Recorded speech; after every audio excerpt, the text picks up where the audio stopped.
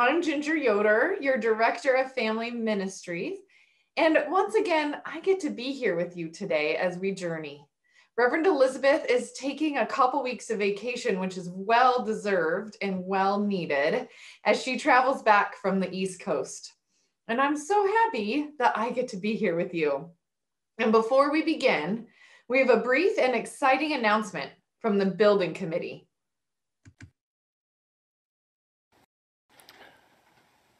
We have contractor bids in hand. 4 contractors submitted bids for the building addition and church remodel project. The identity of the contractors and the amounts of the bids are confidential for now. Not surprisingly, all 4 bids were higher than the original estimated project costs. However, the project committee leadership agrees the project is achievable. Yay! We're very excited and moving forward optimistically. The next steps. Al Poplowski, chair of the Capital Campaign Building Committee, is working with our architect and the contractors to resolve questions about some details and reviewing suggestions about how we might save money on the project. The UUCP Finance Committee has been working with our local bank to secure a construction loan. We do not want the congregation to be burdened with a mortgage, so we anticipate additional fundraising will be needed to completely pay for the project. You will be hearing more about that very soon. Finally, there will be a meeting of the Moscow City Planning and Zoning Committee to consider the UUCP applications for a conditional use permit and a variance for the project. If you can possibly attend, it might make a difference. No speaking required, just the power of your presence. The meeting is Tuesday, September 29th at 7 p.m. at Moscow City Hall. Seating is limited, so please come early and be willing to stand outside if necessary. Thank you. Yay, we're moving forward.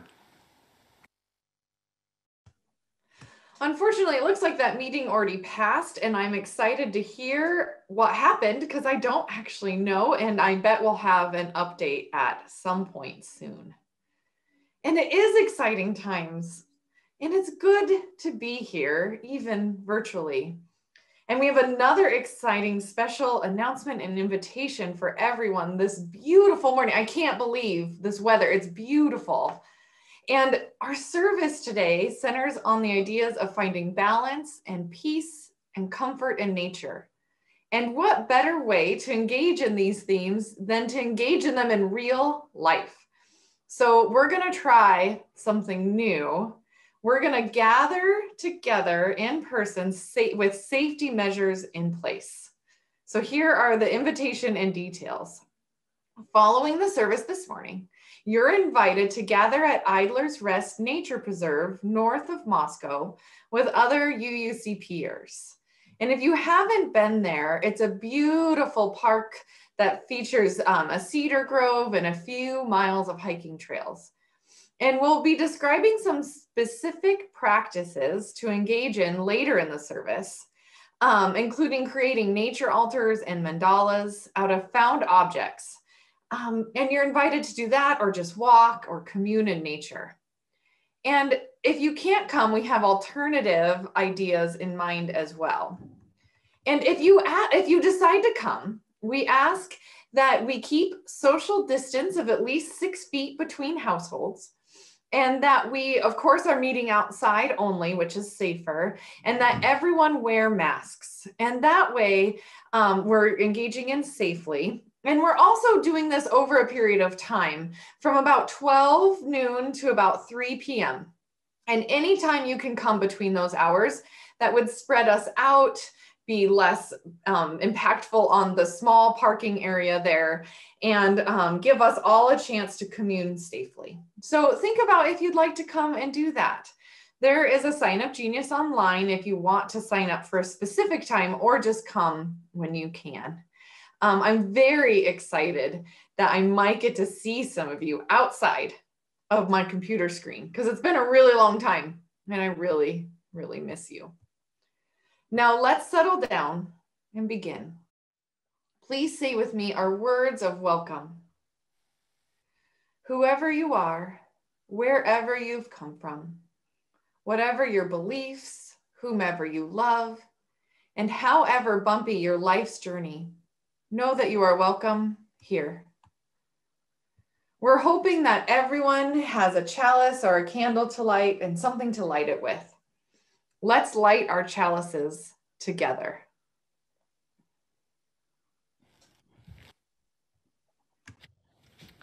Hello, I'm Ginger Yoder and I am going to light our chalice this morning.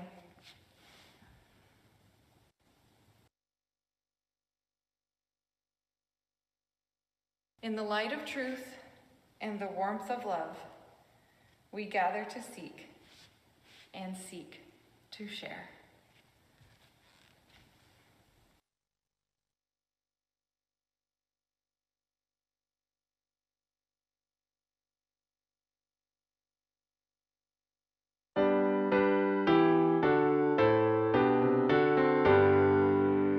From all that dwell below the skies, let songs of hope and love arise.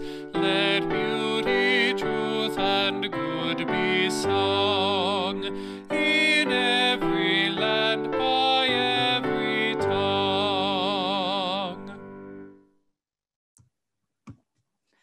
I had so much fun doing that chalice lighting because I got to be in the real church and I just recorded it on my cell phone and uploaded it to Paul and myself on Google Drive. And we actually have it set up that anyone could go in and do a chalice lighting. And we only have one other one you haven't seen yet. So maybe you will consider going into church during summer Stephen's office hours, which are listed online, and recording your own chalice lighting for all of us to see, because that would be really cool. I'd like to see you there. Plus the chance to be in the church was a really moving experience for me. And as I share some opening words, I invite everyone who has access to the chat to check in by typing your name. And if you're a virtual visitor, also share in the chat where you're logging in from. We Hold Hope Close by Reverend Teresa Inés Soto. In this community, we hold hope close. We don't always know what comes next, but that cannot dissuade us. We don't always know just what to do, but that will not mean that we are lost in the wilderness. We rely on the certainty beneath the foundations of our values and ethics. We are the people who return to love like a North Star and to truth that we are greater together than we are alone. Our hope does not live in some glimmer of an indistinct future. Rather, we know the way to the world of which we dream, and by covenant and the movement forward of one right action and then the next, we know that one day we will arrive at home. We'll now have the opening hymn, Morning Has Come.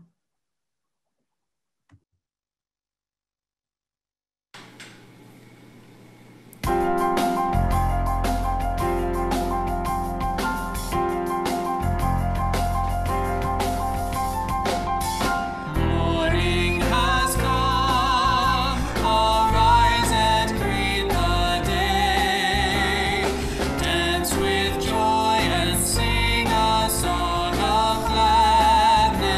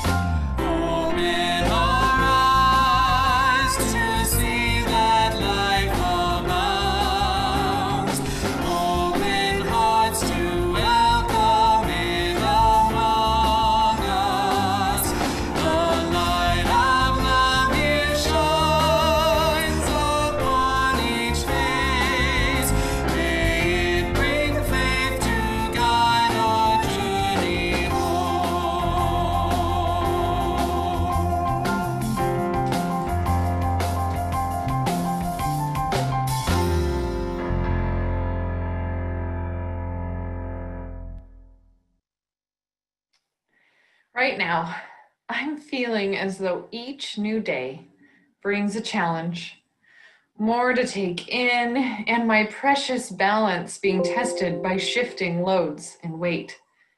And I see this in those I love as well, with my friends, my family, and my child. It might be the news that sets my head spinning, or it might be a household emergency like the new water heater we needed this week. Or it might just be simply a hard day at distance learning. More so than ever, I'm feeling as though I need to engage in restorative practices that help me regain my footing and my strength. And this morning, I want to walk with you through a restorative spiritual practice that I have and that I've shared with the children in RE and my own child, but I realized I haven't really shared with the adults, so I hope you can listen in as well. So I love to create nature-based mandalas and altars with found objects from my walks and my bike rides. Now, a mandala begins with the simple act of arranging items in a circular pattern, but its meaning is far from basic. According to the mandalaproject.com, a mandala represents wholeness and can be seen as a model for the organizational structure of life itself, a cosmic diagram that reminds us of our relation to the infinite, the world that extends both beyond and within our bodies and mind. Mandalas occur across many spiritual practices and religions and across the history of mankind. Now, you might not agree that a mandala is a cosmic design, but it's hard to say that it's not satisfying in its beauty and its simplicity, and that it's what it speaks to our hearts and souls. And sometimes a mandala is beyond my reach, and I create nature altars. And that's simply in arranging items in a way that pleases me, on a log, on a stump, on the ground. And natural altars can look any way you wish. Now, this type of spiritual practice can be done anytime I'm out in nature, whether I'm in my own backyard or on top of a mountain. And really, at its heart, it's about slowing down. It's about noticing. It's about listening to the voices in the natural world and the small, quiet voice inside each of us. Now I'm going to show you a bit more in a slideshow I've created. And it takes me just a second always to get there. I know Paul is much better at getting this started. There we go. So Heidi Dar Hope is a blogger, and in her blog, Mindful Nature Mandalas, a restorative practice on the website healingicons.org, explains her process of creating nature mandalas. And it really resonated with me, so I wanted to share it with you.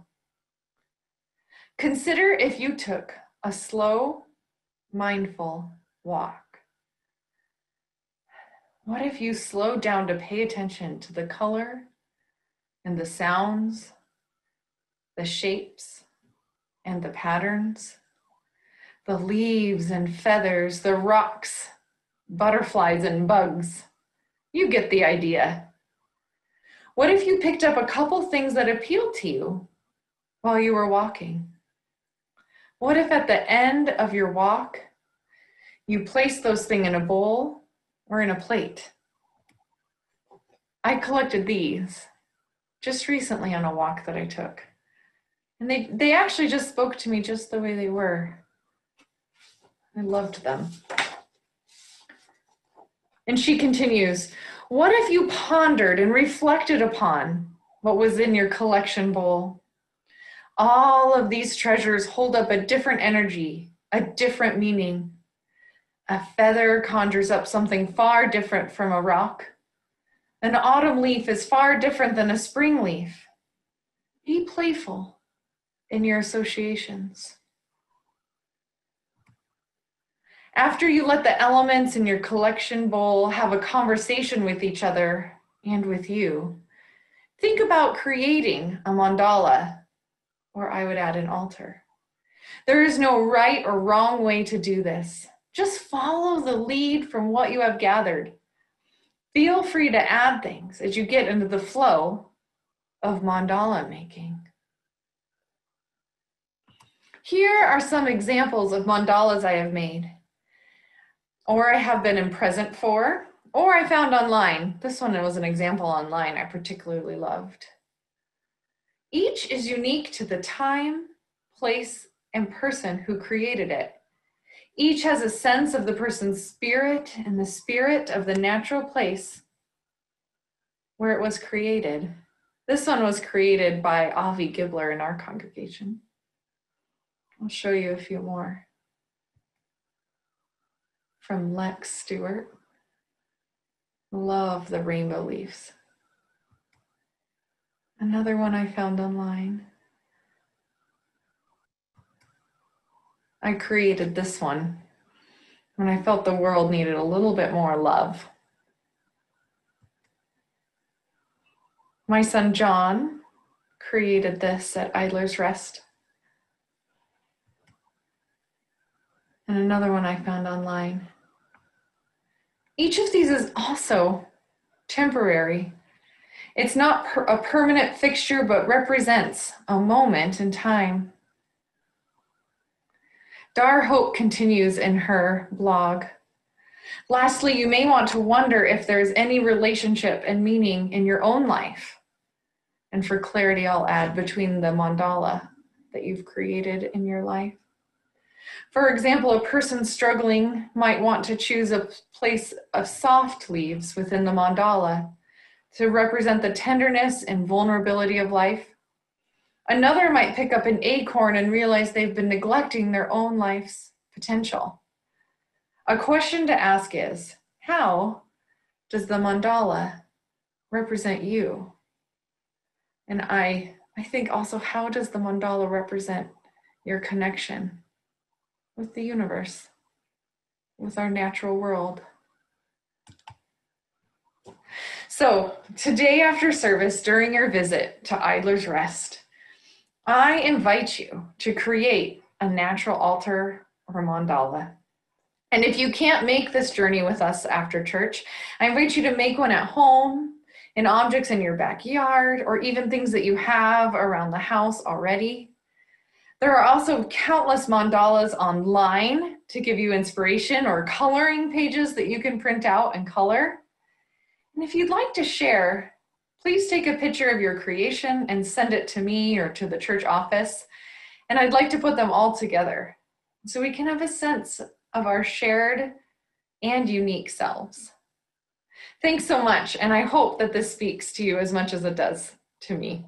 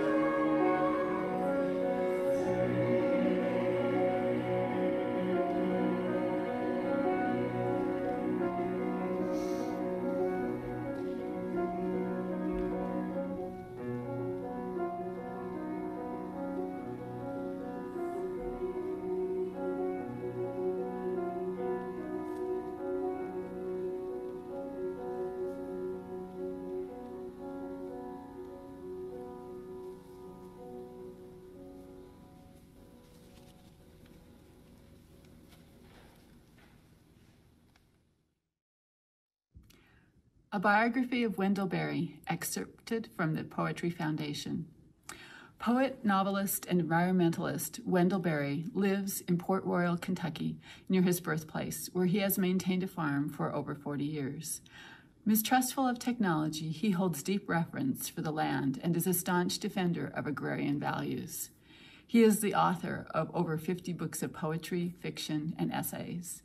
His poetry celebrates the holiness of life and everyday miracles often taken for granted. Critics and scholars have acknowledged Wendell Berry as a master of many literary genres, but whether he is writing poetry, fiction, or essays, his message is essentially the same.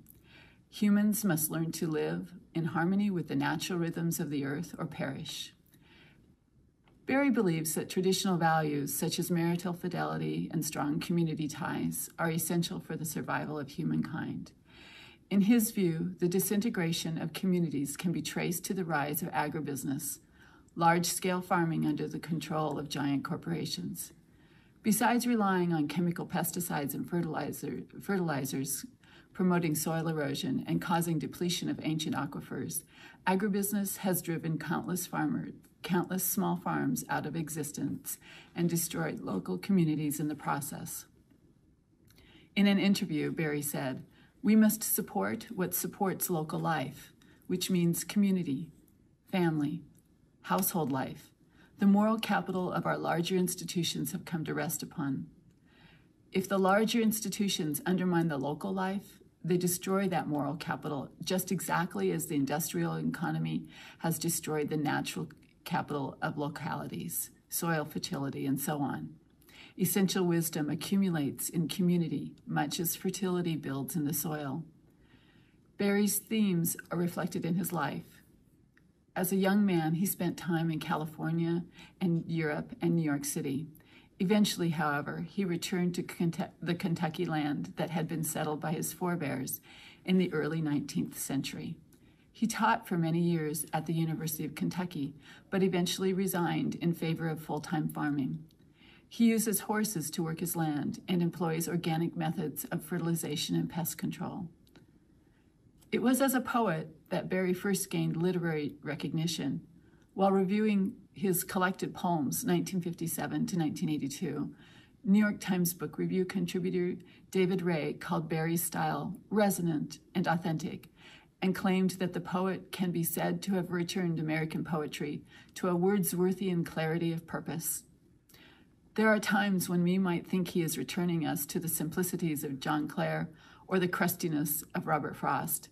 But as with every major poet, passages in which style threatens to become a voice of its own suddenly give way, like the sound of chopping in a murmurous forests, to lines of power and then memorable resonance.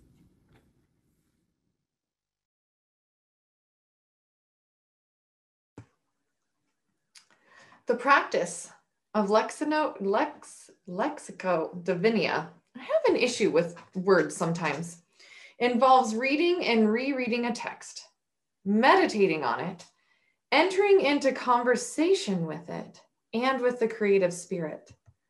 By letting the words flow over us multiple times, we can begin to understand not only the text in new ways, but how it speaks to our hearts and minds, how it calls to us. So today we're going to take the poem Peace of the Wild Things by Wendell Berry, who you've now heard a little bit more about, as our text. We've actually already heard this poem in our musical piece. Did you catch that? Which was so lovely. And Nancy gave us a short biography, and now she'll give us Berry's own thoughts on the poem and his work, giving us an initial context to which to hear the words. We will then hear the poem 3 times again, read in turn by different congregants and our own Elizabeth Stevens. And there will be reflection questions in between that I invite you to open your heart to. Again, here's Nancy. In 1991, Wendell Berry wrote for the Atlantic magazine on loving the place where you are. Berry said, "If we want to put local life in proper relation to the globe, we must do so by imagination, charity, and forbearance, and by making local life as independent and self-sufficient as we can, not by the presumptuous abstractions of global thought. If we want to keep our thoughts and our acts from destroying the globe, then we must see to it that we do not ask too much of the globe or of any part of it. To make sure that we do not ask too much, we must learn to live at home as independently and self-sufficiently as we can. That is the only way we can keep the land we are using and its ecological limits always in sight. In order to make ecological good sense for the planet, you must make ecological good sense locally. You can't act locally by thinking globally. If you want to keep your local acts from destroying the globe, you must think locally. The question before us, then, is an extremely difficult one. How do we begin to remake or make a local culture that will preserve our part of the world while we use it? We are talking here not just about a kind of knowledge that involves affection, but also a kind of knowledge that comes from or with affection, knowledge that is unavailable to the unaffectionate, and that is unavailable to anyone that, as what is also called information. The real work of planet saving will be small, humble, and humbling, and insofar as it involves love, pleasing, and rewarding. Its jobs will be too many to count, too many to report, too many to be publicly noticed or rewarded, too small to make anyone rich or famous. What might be the economic result of local affection? We don't know. Moreover, we are probably never going to know in any way that would satisfy the average dean or corporate executive. The ways of love tend to be secretive, and even to the lovers themselves, somewhat inscrutable.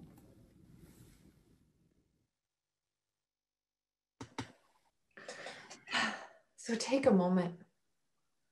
Find your feet on the floor.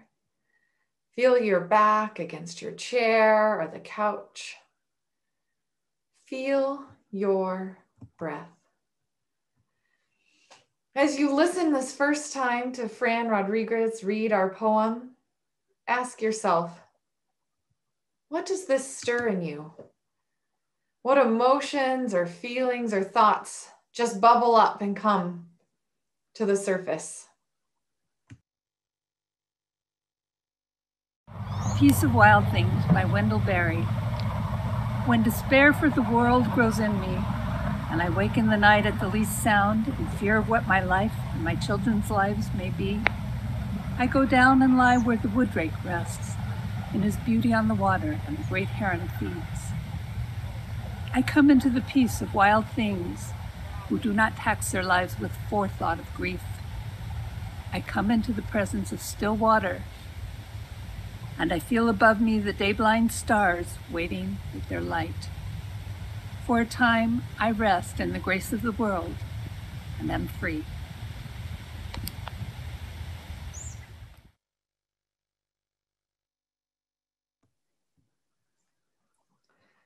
We will hear again the poem, this time read by Pat First. And I wonder, what line or what stanza stands out to you the most? What are the words that resonate with your spirit?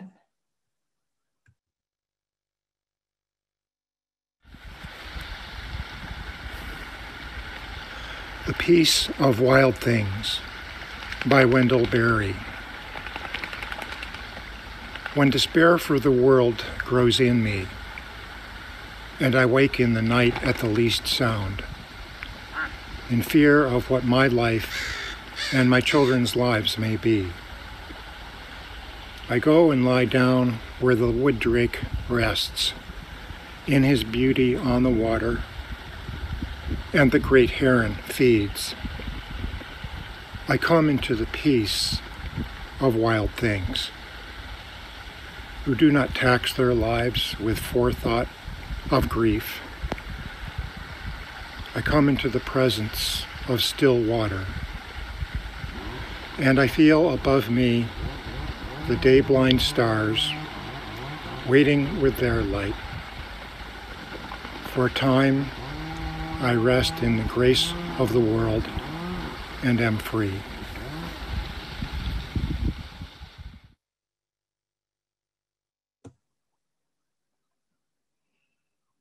And as we listen for a third and final time, I wonder, what response does this poem call forth within you? This could be a call for action or a call for stillness, a call for movement or a call for rest. It could be a calling that comes from within you, or maybe a calling that comes from a greater force outside of yourself. I invite you to listen for what comes through this last time.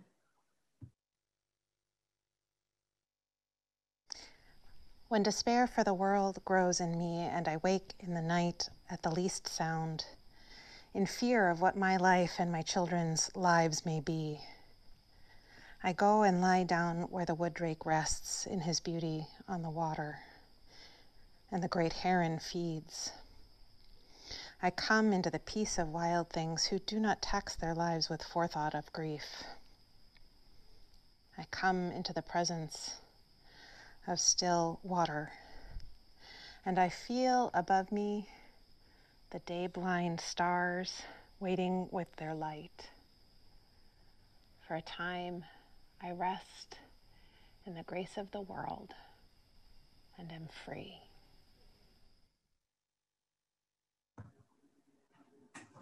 We'll now have hymn for the beauty of the earth.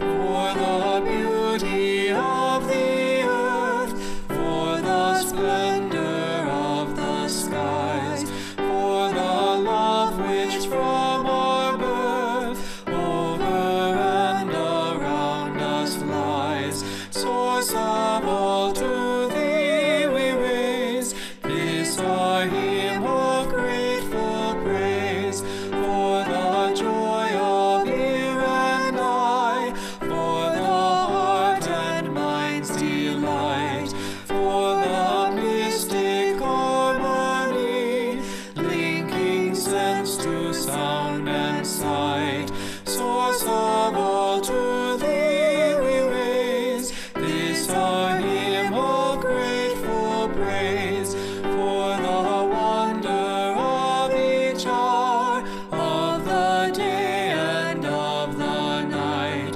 hill and vale and tree and flower, sun and moon and stars of light, source of all to thee we raise this our hymn of grateful praise, for the joy of human care, sister, brother, parent, child, for the kinship we all share, for all gentle thoughts and mild, source of all to thee we raise this our hymn of grateful praise. Now, our own Reverend Elizabeth Stevens is driving back across the country, but she took a moment to record her own reflection on Peace of the Wild Things. And we want to give that to you now. Hello, beloveds. As you hear these words from me, I'm actually on vacation somewhere between Massachusetts and home, probably out on a hike, certainly seeking the peace of wild things, which for me is less about still water and more about high places. But in any event, I am taking some vacation, and while that might feel a little self-indulgent, I know enough about how human beings work that I recognize it's actually the most important thing that I could be doing. See, when there's a zone of, it's called the zone of productive stress. When we are below a threshold of productive stress, we drift into entropy, so we're not healthy. When we're above the zone of productive stress, we become activated, anxious, agitated. And in that place, I'll just speak for myself. I'm not effective. I'm not effective in my work. I'm not effective in my home life. I'm not a lot of fun to be around. And I can say that really for the last several years, I'm spending an awful lot of time closer to that upper level, that upper line than I would like to admit. And I've gotten clearer and clearer that the single most important thing that we can do are the practices that bring us down back into that productive zone. Because when we're in the productive zone, we make a big difference in the world. When we're in the productive zone, we're able to grow and change and evolve. So whether you go out and seek the peace of wild things and making mandalas, or whether for you it's a piece of knitting or a piece of binge watching or the piece of staring into space and doing nothing, or the piece of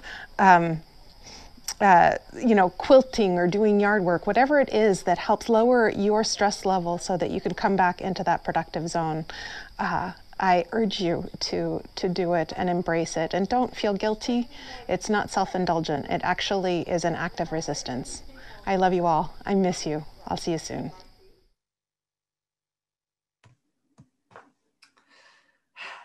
And now our closing reading by Sean Parker Dennison. At this moment of ending, may there be a good word, a blessing to help us remember what we have so often forgotten. May the message we need be gently spoken and held in the spaces of our cells, in the fibers that hold all we need to maintain our gentleness, our courage, and our hope.